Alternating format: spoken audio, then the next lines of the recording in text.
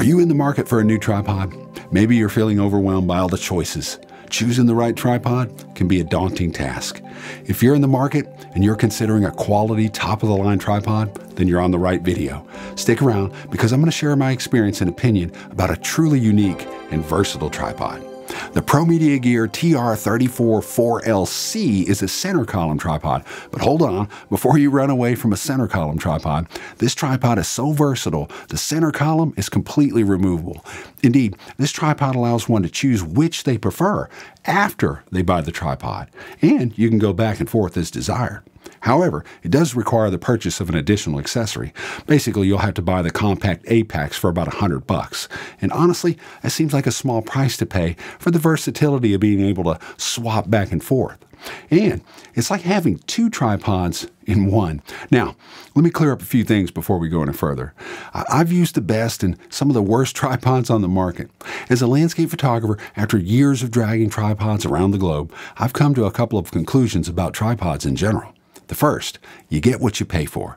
A tripod is an investment that most photographers purchase once in a lifetime. And the second, as a landscape photographer that often hikes and backpacks into some difficult locations, a lightweight travel tripod is an absolute necessity.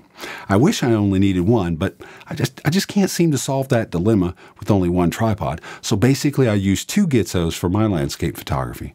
One is a travel tripod, and the other one is extra long with an Arca Swiss geared head. In full disclosure, I was contacted by PromediaGear about doing a review on one of their tripods. And although I wasn't in the market for a new tripod, I thought that some of you might be interested and maybe you could benefit from a review. Also, I thought that I might be able to strike a compromise between a travel tripod and a larger, or shall I say a much longer tripod. There have been a number of times that I've needed that extra length. In fact, I recall one fairly recent composition in the Ozarks. I was out shooting on a hillside, and I had my travel tripod with me, and it just wasn't quite long enough to get the camera where it needed to be. And I'll leave a link to that video in the end in the video description. Anyway, my extra long Gitzo would have been perfect for this situation, but there was simply no way I could carry it. Not on this 1 mile, practically all downhill and then back out hike, or as my parents used to say, uphill both ways.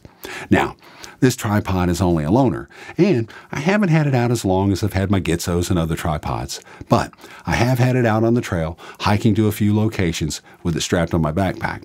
Indeed, I've given this tripod a full review, so let's get to it. Let's deal with the elephant in the room first. Price. Yes, there's no doubt about it. You're going to pay for this one.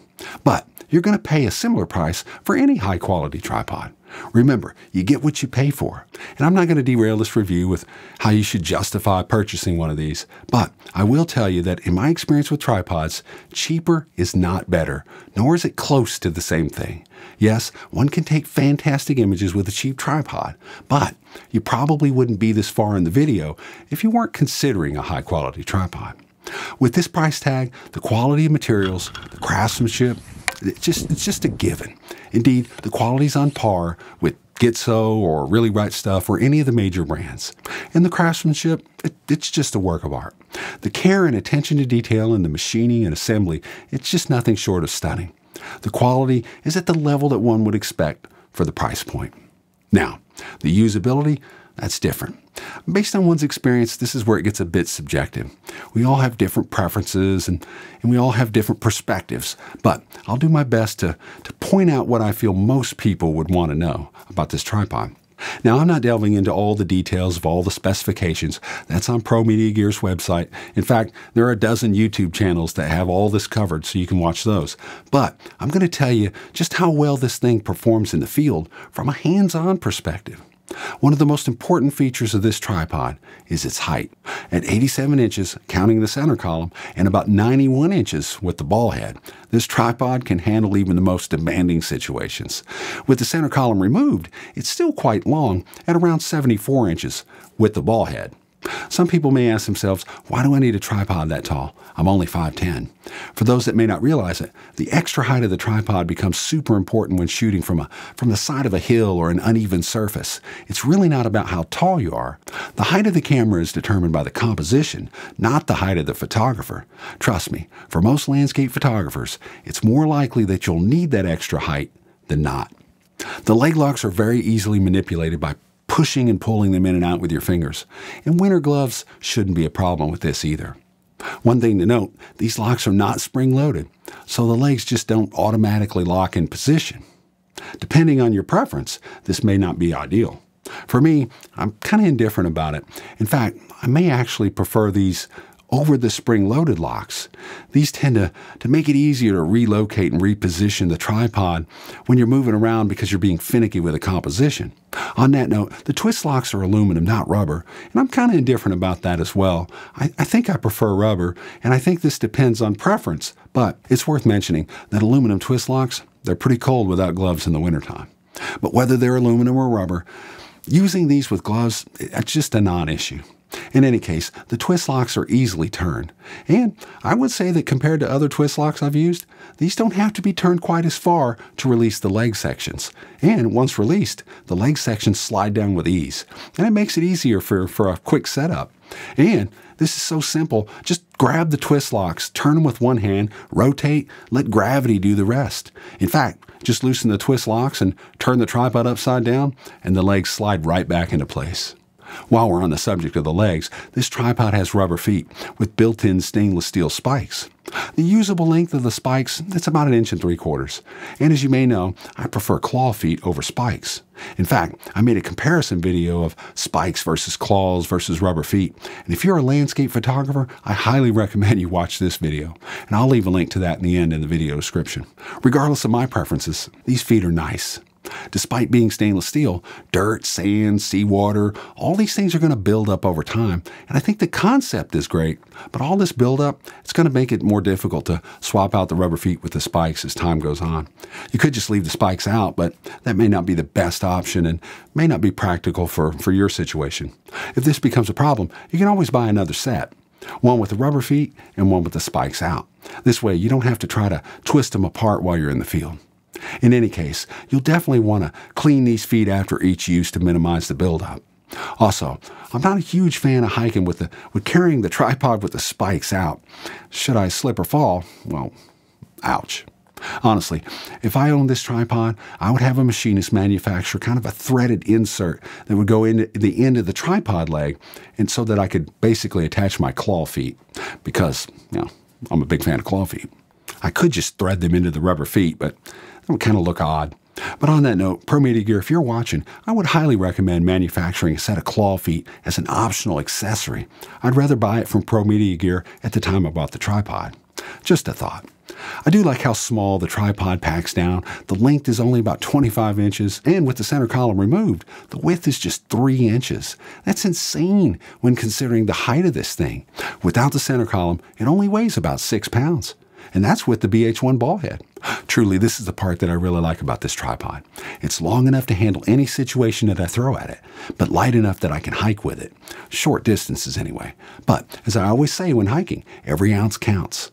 Although this tripod is nowhere near as light as my travel tripod, it's a good compromise between my larger Gitzo, which weighs in at almost 8 pounds with my Arca Swiss geared head, and my much smaller travel tripod, weighing in at a mere 4 pounds.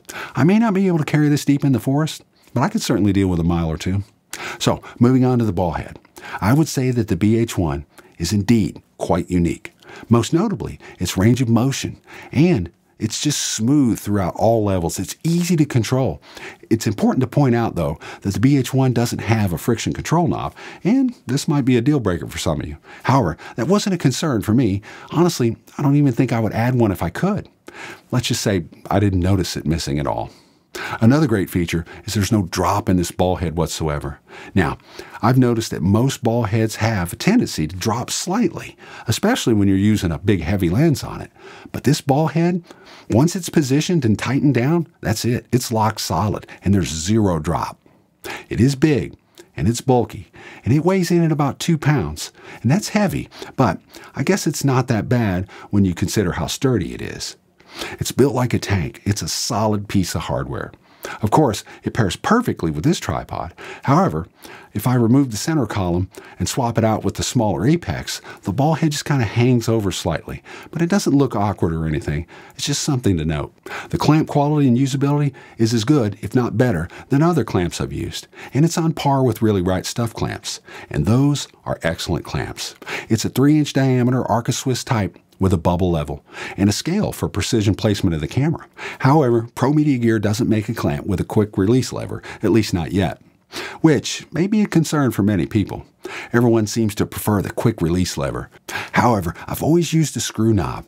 I like the secure feeling of being able to tighten down that knob to my specifications as opposed to a lever. On the bright side, this clamp is pretty versatile. It can be adapted to fit other tripods, even a Manfrotto ball head, which is nice because Manfrotto uses an anti-rotation device or anti-rotation pins to secure the clamp. On my website, I wrote a review on Manfrotto's X Pro ball head that shows this in more detail, and I'll leave a link to that article in the video description. Something to keep in mind, the BH1 ball head can be purchased with or without a clamp. So one can purchase any clamp they desire to use with this particular ball head.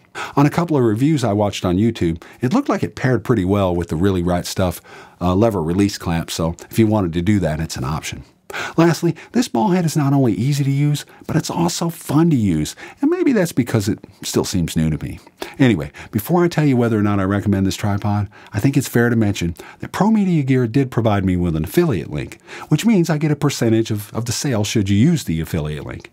However, I've had several offers to do reviews in the past, but I've never taken anybody up on it. My intentions are to only review gear that I myself have considered purchasing, or have actually purchased. Indeed, I almost bought a ProMediaGear tripod over my Gitzo Systematic 3 about, years ago. But anyway, in a sea of choices, I know how difficult it is to make the right choice.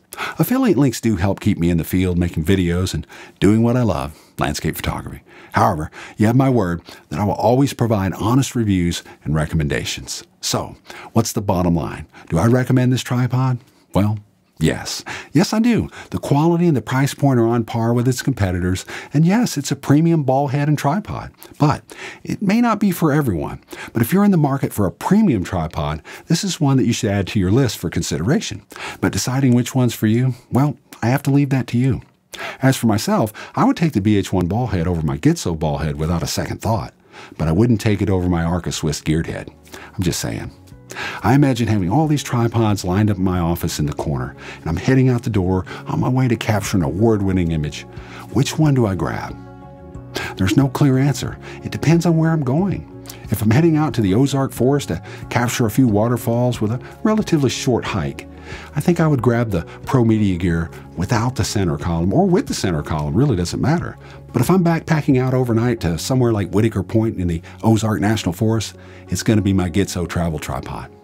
If you have any questions, don't hesitate to reach out to me, and I'll get back with you right away.